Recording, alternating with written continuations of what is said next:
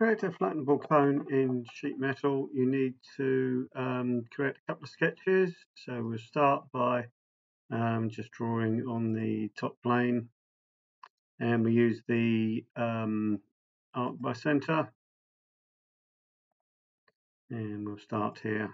I'm not really too worried about the size, so we'll just come up, say, about 20 mil diameter, and you want to come round, say, 359 degrees.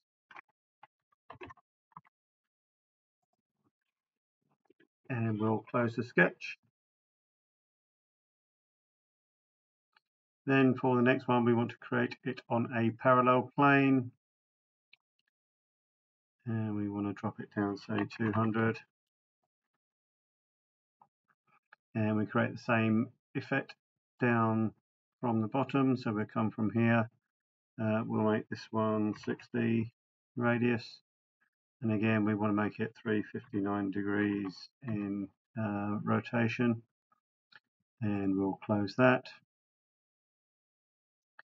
So from here, we go into the lofted flange, and you want to make sure that you pick up on the same side. So we'll go from there to here,